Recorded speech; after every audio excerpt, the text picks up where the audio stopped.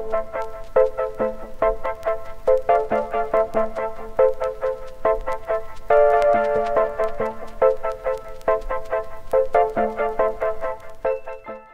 everyone, this is Dave from Geekanoids and welcome to my full review of the Orange San Francisco 2. This is a £99 pay-as-you-go handset that you can buy in the UK, manufactured by ZTE, and it sports Android 2.3 and an 800 MHz processor inside. Now if I take you for a quick look around the handset, we've got micro USB on the side for charging and getting content onto the handset. Round the back we've got 5 megapixel camera, LED flash, little tiny speaker next to that orange logo, and you can see already from the reflections there that this is a glossy fingerprint magnet. Very cheaply made, very cheap plastic, but that is reflected in the £99 price. Volume up and down on the side there. On the top we've got the on-off switch and also 3.5mm headphone jack, and on the bottom just a little cutout there for getting the battery case or battery cover off. Microphone pickup here, and that does a decent job. I've made some calls with this handset and it is pretty good quality. Incoming call quality from the top is okay as well. We've got a front facing camera and some sensors at the top as well. Now it runs Android 2.3. Does it run it okay? Well, it's not too bad, but you can see even just moving between screens, so this isn't even sort of processing a game or an application, it does stutter. Let me give you a close-up look at that. So even just moving across, you can see the screen stuttering as it moves across, so not stellar performance. It's okay, but don't expect really good gameplay on a handset of this price point.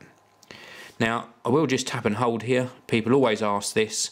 Wallpapers, what does it come with? Well, we've got gallery wallpapers, and we can choose between the camera shots, but no sort of pre-installed sample photos. We can also, if I go back into it again,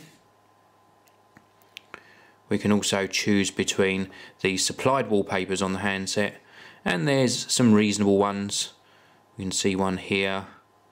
If I can get it to scroll across, we've got another one there. So we've got a selection of pre-installed wallpapers. Nothing fantastic, just the sort of regular ones that we would expect to see on a handset. Let's go back and we go into live wallpapers, because we do get live wallpapers with this one as well. And very quickly just show you, we've got Galaxy, Grass, Many, Maps, Nexus, Polar Clock, Spectrum, Water, Waveform, etc. Let's put that water one on and set the wallpaper, and there we go. So you can see that it does have live wallpapers. Now I've been using this for a few photos as well, and I'm going to show you some of those photos now. So let's go into the gallery application just here, and I've taken some video as well, and after I've shown you the photos I will actually show you some of the video playing back. So here's some of the photos I've taken, and they're not too bad.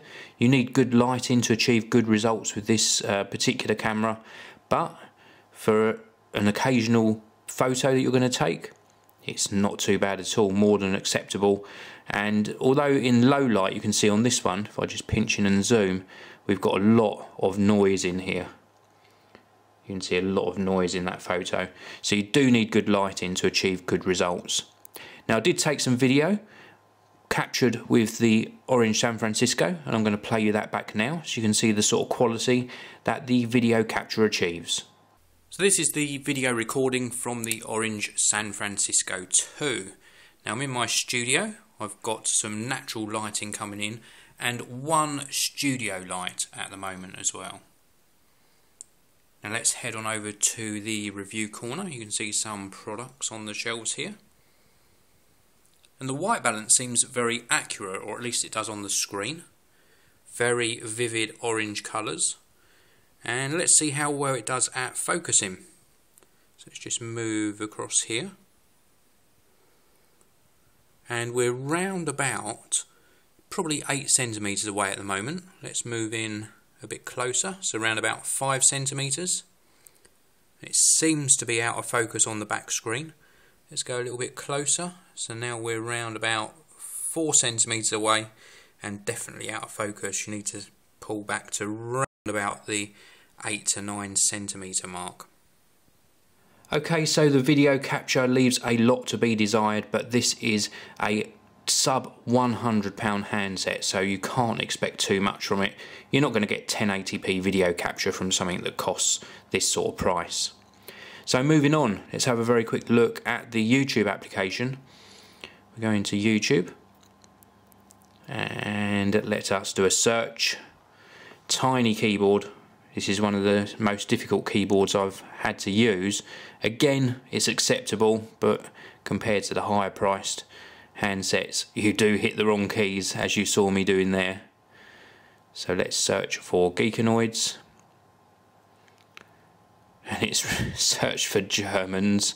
Let's go back and do another search, and this time search for Geekanoids. Here we go, so here's some of my videos. Let's play this one here. And it starts buffering and hopefully playing. Let's turn it round into landscape. You can see the screen is rather nice. Very nice screen for watching videos back. That is a good job. Let's actually pump the volume back up. Coverage of the HTC Desire mobile phone. Now, I've been doing a lot of coverage on this mobile phone over the past few days. Well, this is part 8 of my video. There you go. So full volume, you do get some distortion on that speaker, but the screen is really rather impressive. Again, for this sort of price point handset, you've got reasonable viewing angles and good colour. It looks very, very nice and a pleasure to watch videos on the San Francisco 2.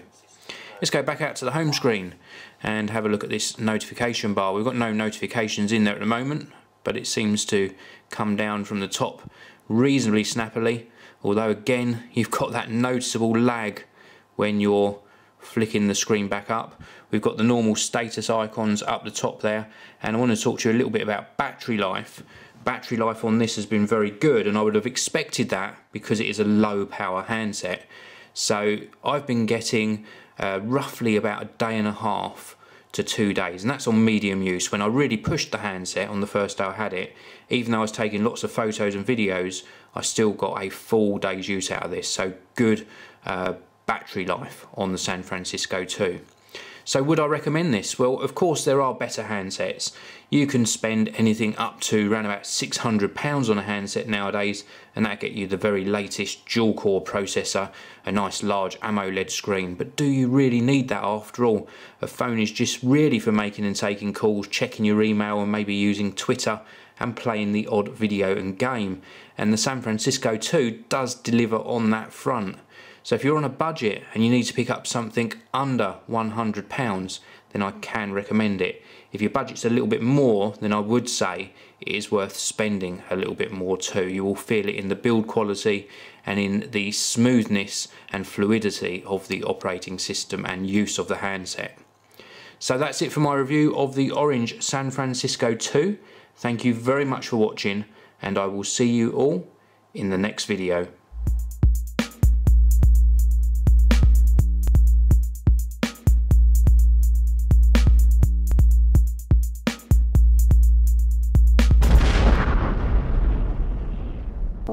Thank you.